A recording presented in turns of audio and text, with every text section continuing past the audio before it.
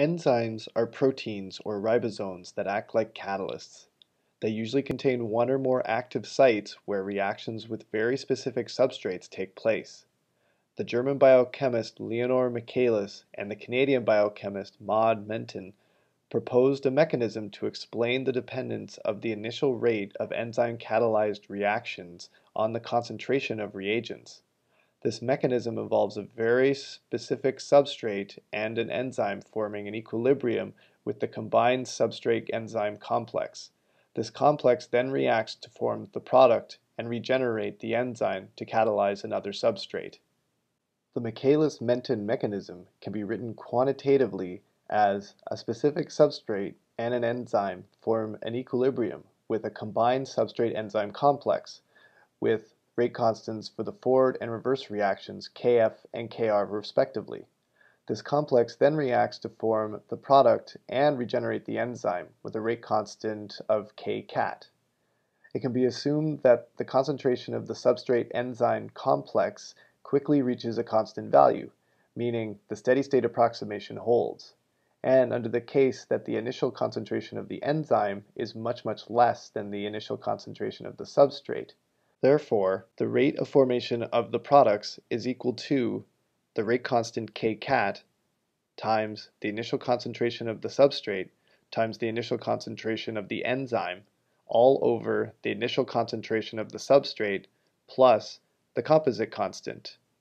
This is the Michaelis-Menten rate law, where in this case we will call the composite constant the Michaelis constant, and that this matches the simple catalyzed reaction scheme that we examined before, where we would use a Lineweaver-Burk plot to analyze the data. As was indicated before, Vmax is the maximum rate that's attainable. If the initial concentration of the enzyme is known, then the maximum rate Vmax can be used to determine the turnover number, or Kcat. Recall that Kcat is the rate constant governing the reaction between the substrate-enzyme complex and the product. So, the turnover number represents the number of substrate molecules that are converted to product per unit time when the enzyme is fully saturated with substrate. Recall that the Michaelis constant, Km, is a ratio of the three rate constants involved in this mechanism. It also represents the substrate concentration at which half the enzyme active sites are filled by substrate molecules. Another way to put this is Km is equal to the initial concentration of S when the reaction is operating at half the maximum rate. To show this, we start with the rate law expression and set the rate to be half the maximum rate. We can then solve for the Michaelis constant and find that it is equal to the initial concentration of the substrate.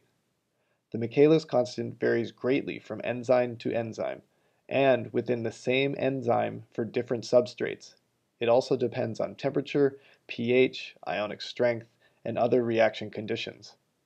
Let's now look at an example where we will have a reaction that is governed by Michaelis-Menten kinetics that, in this case, is catalyzed by an enzyme called carbonic anhydrase, and that based on some initial data, which is what we have written down in this table over here, what we're going to do is we're going to determine the Michaelis constant Km and the rate constant Kcat for this enzyme at this temperature, where the temperature is just above the freezing point of water, 273.65 Kelvin, and we're given an initial concentration of the enzyme being 2.3 nanomolar. The reaction under study in this case is one that involves the reversible hydration of carbon dioxide into bicarbonate, which is written down right here. And it was something that was originally studied by DeVoe and Kistinkowski, which they published in the Journal of the American Chemical Society back in 1961. And this process is one that happens inside our bodies, and it's one of the ways that carbon dioxide is transported through the bloodstream and from our cells to our lungs to be exhaled. So because the analysis in this case for the Michaelis-Menten mechanism that we're going to be using a Lineweaver-Burk plot to analyze it, I've already taken the liberty to take the inverse of the rates and the inverse of the initial concentrations of the carbon dioxide, which was taken from the table that I initially pointed out up here. And what I've done is that I've plotted it in this figure and I've fit the four data points to a line. where in this case we have a slope that's equal to 39.97, and we have a y-intercept that's equal to 4,002. And so it's going to be based on these values that I'm going to be determining what is my maximum rate for this reaction, and based on the slope I'm going to be finding out what exactly is my Michaelis constant. So starting off with finding the maximum rate, which is, again, is the y-intercept here, or I can get it from the y-intercept, I'm going to use that to find my kcat, which is one of the parameters that the question asks. And that we know that the y-intercept is equal to the 1 over the maximum rate, which means that if I want to have something that describes the maximum rate pulled off from the plot, then that's equal to 1 over the y-intercept. And I know that from before, the maximum rate, well, that's equal to my rate constant kcat times the initial concentration of my enzyme. And so in this case, I'm going to substitute in for my maximum rate the inverse of the y-intercept, which in this case is going to be 1 over 4,002. And that's equal to kcat times the initial concentration of the enzyme, which is given in the text of the problem, 2.3 times 10 to the minus 9, since I want to work in molar, or moles per liter, and not in nanomolar. And so when I simplify and I solve, then I get my rate constant kcat being equal to 1.1 times 10 to the 5 inverse seconds. And then to find my Michaelis constant, I'm going to use the slope of the line, because I know that that's equal to the Michaelis constant divided by the maximum rate.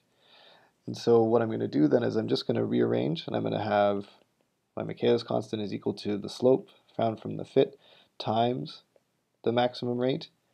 I can then substitute in for those numbers. The slope is 39.97, and my maximum rate was 1 over 4,002. And so when I substitute, or when I solve for this, then what I get is 9.99 times 10 to the minus 3 molar. In this lecture, our objective was to quantify rate law expressions for enzyme-catalyzed reactions. Here is a summary of what we covered.